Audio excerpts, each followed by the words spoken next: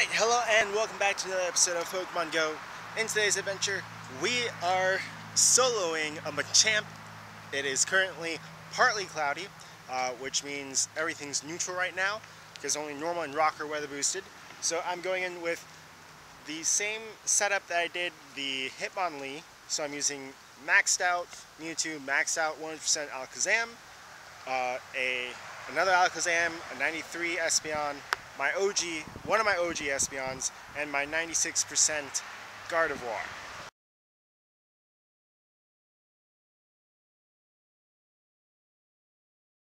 Alright, we're back. So, thank you, John, for his hot spot. We're back 20 seconds before the raid starts.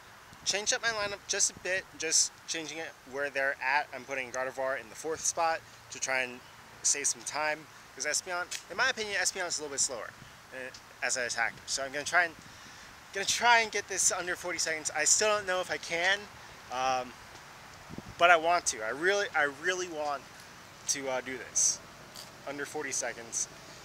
And here we go. So last time we saw Mewtwo was smacking around Machamp, but then connectivity issues happened. So this time it's gonna be a fair fight between Mewtwo and Machamp. Let's see how it works. But yeah, John did his in 40 seconds.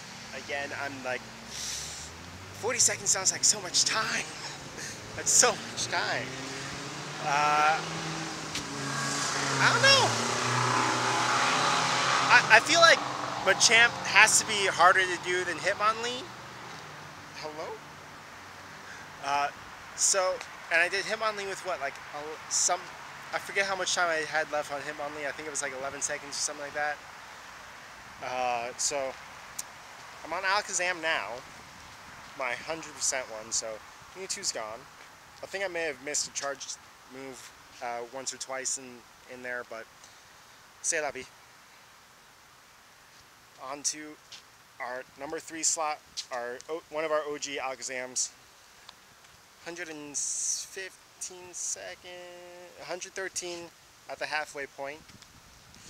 So that would put me, I don't know where that puts me. I also don't know, Gardevoir came in pretty clutch against Hitmonlee. So I'm expecting some clutchness again.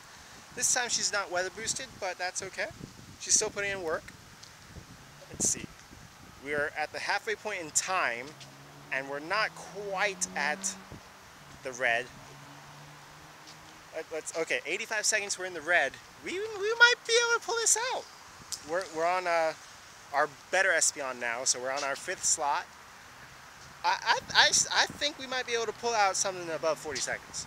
I'm not sure, but maybe. Maybe. Let's see. Ooh, as long as... Okay, we're on our last Pokemon. 60 seconds left.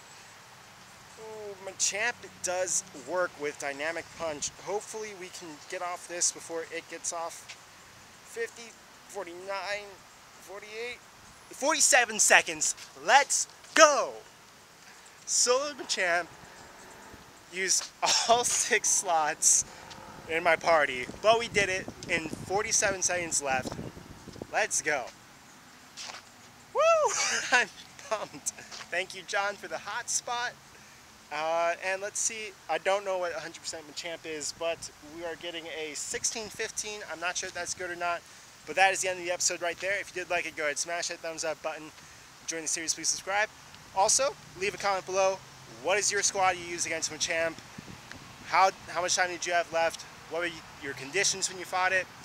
Let me know all that. I'm very interested in all that. And so God bless, and see you in another episode of Pokemon Go.